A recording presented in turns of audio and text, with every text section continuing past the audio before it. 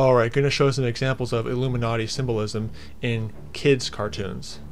These are just some very popular kids' cartoons, some examples of very popular kids' cartoons that are full of Illuminati symbolism. So let's get right into the photos. Here's the first photo of a very popular children's show, which I used to watch a lot when I was a very young child, called Arthur, where in this photo one of the characters has this all-seeing eye, the Illuminati all-seeing eye, the pyramid right there, right on the shelf right as one of the backgrounds. And I've said this before, it goes into your subconscious. You don't notice it at first, but your subconscious does notice it. And they flash these images, and your children will see these images, and it goes into your subconscious. I've said it before in other videos, don't need to rehash it over and over again, but just an example of the Illuminati, subtle Illuminati imagery in so-called children's cartoons. This is one example.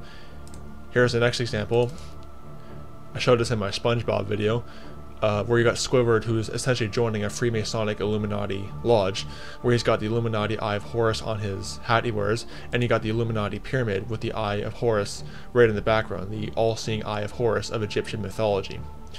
Right there, open for everyone to see, just right in your face, but when you're a kid you think, oh, it's so cute, it's a fun little cartoon. Right there in your face, open symbolism.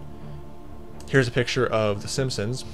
I showed this in my Simpsons video, of the all-seeing Eye of Horus on the $1 bill, the American $1 bill, and again just flashing this image and just getting these images in your subconscious and just blatantly showing it right in your face, but then it goes right over your head because it's programming. Hence why it's called TV programs.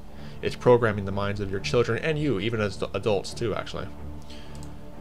Here's the next image of South Park, where they have the all-seeing eye, the Illuminati pyramid on with the all-seeing Eye of Horus on it, right there, again just right there in the open for everyone to see, which is right in your face. It's like the kind of thing where it's right in your face, but then you don't notice it because it's brainwashing you.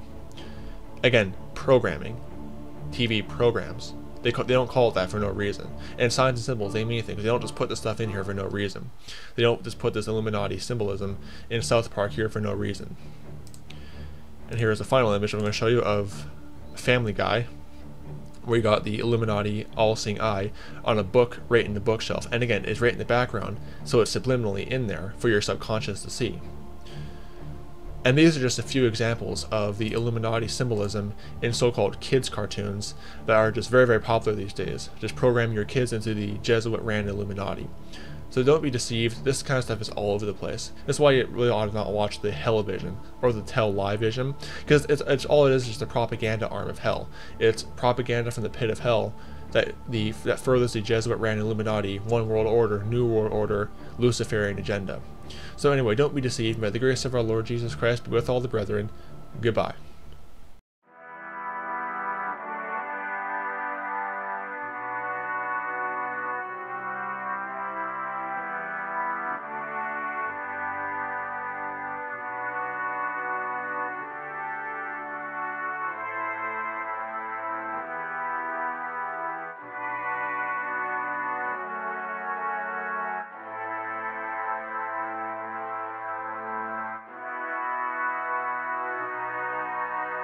Thank you.